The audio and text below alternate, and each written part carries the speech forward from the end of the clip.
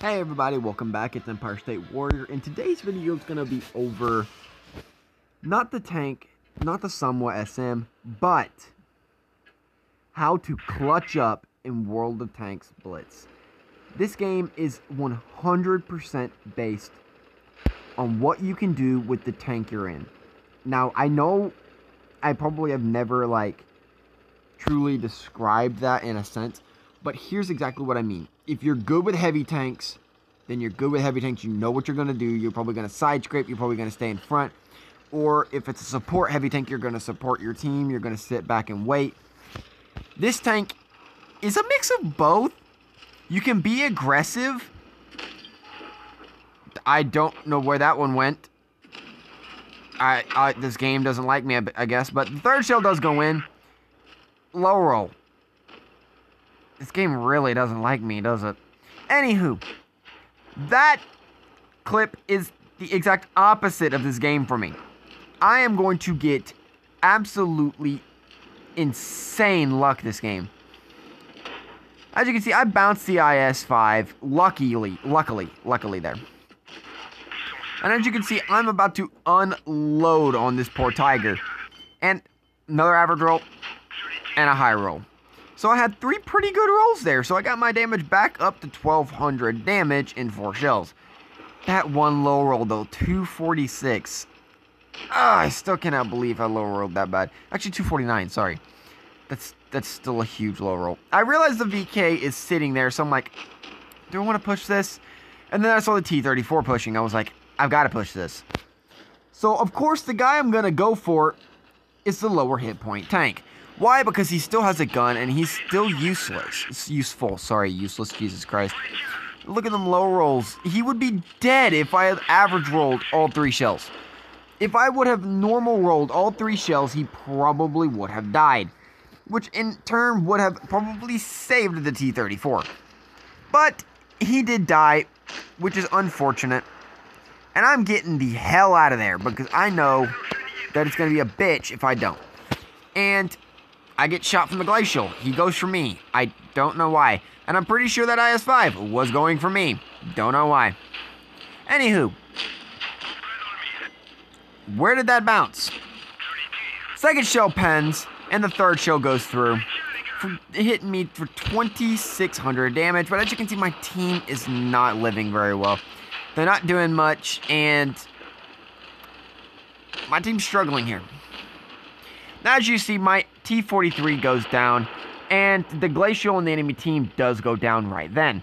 So I'm going to be pushing the IS-5, and the IS-5 does make the right decision here in going for the Tiger too, in which someone else gets him later on. And 2 shots, ram, I'm going to fix my track, look up, take out another tank. 2 tanks in 3 shells. Very, very well done. That's a very good thing that I did. Now, the Panther is going to do an incredible move here, which is probably what won us this game. So props to the Panther, taking out that Leo. And I have my work cut out for me. There's a full HP T-34/2 and this guy who's almost full HP. First shell goes through, pretty average roll. Second shell is an incredible high roll. And the third shell, a pretty good roll as well, putting me up to 4,590 damage with that ram. Now the T-34/2 is completely stock, so only has 160 millimeters of pen. So even the cupola on the front of the turret there is incredibly strong to that tank. So I'm just going to sit right in front of him and do what this tank does best. Just being... Can somebody explain to me how that missed? Second one does go in, and the third one's going to go in as well for 593 damage, and I'm worried about the VK, and there he is. Okay, so I know where he's at. That's perfect. And he is a 2-shot, and this T-34/2 is a 3-shot, technically. It's going to take 3 shells to kill him, and 2 shells for the VK. And the T-34/2 is running, and I'm like, okay. Don't want to run right there. So I'm just going to go and find the VK. Because simply enough, he is the deadlier tank. This is the right decision here. I go for the right tank in this situation. Lucky bounce. He bounced right next to my cupola. lucky bounce, which is going to cost them the game. These two couldn't do anything. This tank is just extremely powerful. But there is 2 games. This is the first one. And I know this seems like a really good game. Like, I did everything right. I played phenomenal. I had every shot hit for me. I was just doing everything correctly. But this one isn't what I'm really going to talk about here. When I say clutching up, I mean doing everything you can to win, even with mistakes. Going back and fixing mistakes. 6,287 damage, 4 kills, 147,000 credits. And you can just see the monumental carry I had. But well done for the Panther. He was just a decent player. He's just an average player at best. But he played perfect in that situation. He got rid of another medium tank that easily could have flanked me and did an incredible amount of damage to me. And that could have easily lost me the game. If that Leo would have survived, I probably would have lost that game. So well done from the Panther. This game, as you just saw from the amount of time it took to finish that game, 7 minutes and 12 seconds, this is going to be a down-to-the-wire game. And for good reason. I'm grinding up the line on this one so I can get the IS-7 because it has been newly, it's kind of a buff. The tank has been stretched out to where it's kind of like the one on, PC, to where it now has a sharper armor. Meaning the turret doesn't have as many weak points. The whole armor, the pike nose isn't near as weak. The only thing that actually is truly weak is the lower plate from the pike nose, which is still pretty weak, and the side armor is pretty much the same. Actually, it is a little bit thicker, like the side skirt is thicker now. Anyway, let's just say I run out of AP shells, is to tell you how many times I fire. It don't mean I get insane damage. I get pretty good damage, around 4k damage, or a little bit above. But it doesn't mean I get an extreme amount. I miss quite a few shells, and I make quite a few mistakes. But in the end, I was testing my Russian bias there. Didn't work. And of course, you know the Poodle has good penetration.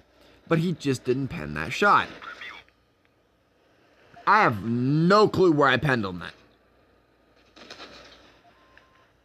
And of course, we all know where he penned on that. He penned right in front of my turret. This thing's turret isn't the best, as you can tell. Yeah, he went straight through that little cheek right there. Which, of course, is pretty natural for this to happen. Because I'm about to bounce.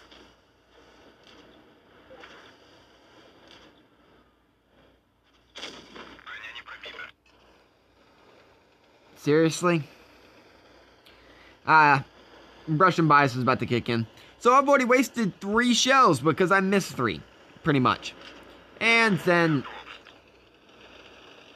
where was that 2 minutes ago? Russian bias kicks in and I hit him full move with awful dispersion ratings. I have no clue how that hit. Anywho, back to what I was saying. I will go down 1 versus 4. But the thing that saves me is an AFK, and watch my response to the AFK. As soon as I realize they have an AFK, watch what I do. Because I play it perfect. The 4 guys that I'm going to be playing against is the ARL, these 4 here. These 4 people here is what I'm going to be playing against. And Russian accuracy. Excuse me, I was trying to show you exactly which 4 I'm going to play against. It's this 4 right here. Because the VK gets spotted, and I'm just going to push him. Because simply enough, I know he's a dangerous tank. He can be a dangerous tank, even stock. Because every gun on that tank has above 140 mils of pen. In fact, 148 on the stock. 150 on the maxed out gun. 106, no, yeah, 150. And then 157 for the smaller gun. That one that the VK28.01 has. Which is still a dangerous gun. It is still a very dangerous, very viable gun.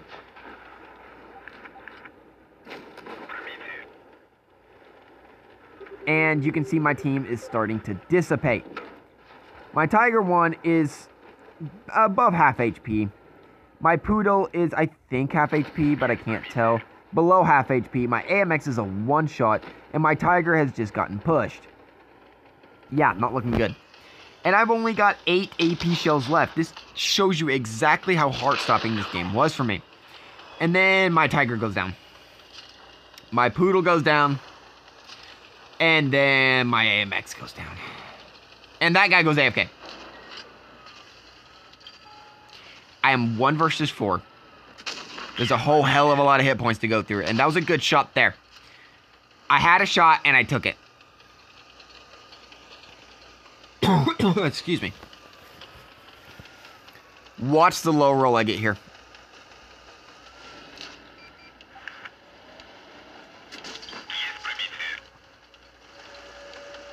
Are you serious? That's going to cost me some hit points. I think. Never mind, it doesn't cost me a single hit point. So, it's sitting on 3 kills, 2,600, 2,700 damage technically, and 960 blocked. Yeah, I am not sitting too well with 995 HP. Because the Tiger can finish me in 5 shots, the Arrow can finish me in 5 shots, U-Panzer can finish me 6-7 shots. Thing is, the U-Panzer is AFK right in front of that dead Tiger. So yeah, I'm kind of in a sticky situation. I don't know one of them's AFK until later on in the match. And the Tiger is now spotted. So yeah, and here is where Russian accuracy just fails. How the hell did that miss? Somebody explain to me. How did that miss? They're gonna get one more shot into me before I get away. And apparently, Stalin said, okay, you're not getting shot no more. So here's what's gonna happen.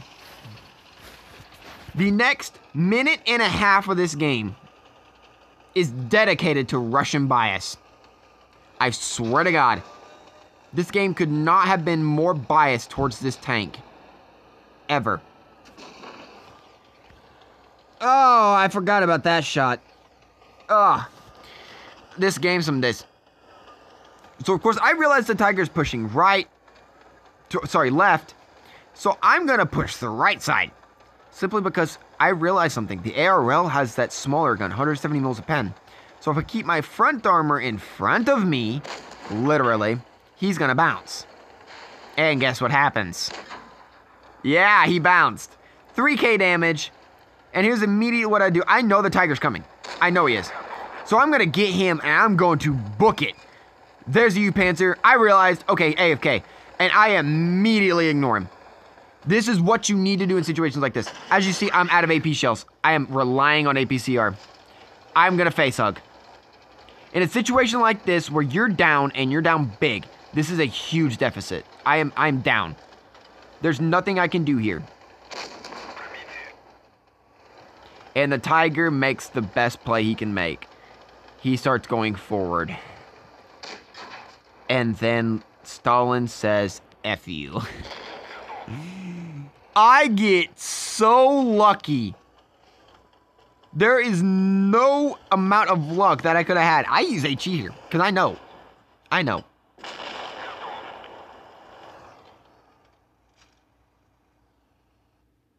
Stalin said clutch. Stalin said clutch. And you can see the monumental carry I had. Well done, the enemy Tiger. He wasn't the best player, but he did his job well, even though at the end, he did be kind of newbie. The U-Panzer, well played, I guess. I mean, you're a reroll, but I can't really talk. I do have some reroll accounts that I use, but it was just phenomenal gameplay. Phenomenal gameplay. If you don't really like the IS, I'm going to tell you, it is a strong tank, but there's tanks that are better, like, alternatives to this. If you want a really good tier 7 that has the same gun, pretty much the same hull, but stronger overall, I'd say the IS-2 Pravda, and if I had another one that could compare to the IS, it'd be the IS-2 Berlin. Both of those tanks are stronger than this one, have better hulls, their turret armor seems better, their gun seems more accurate. It's just better overall. Anywho, I hope y'all enjoyed. If you have any videos you'd like to send me, send them to TitanWiseman56@gmail.com, and I will talk to you guys later.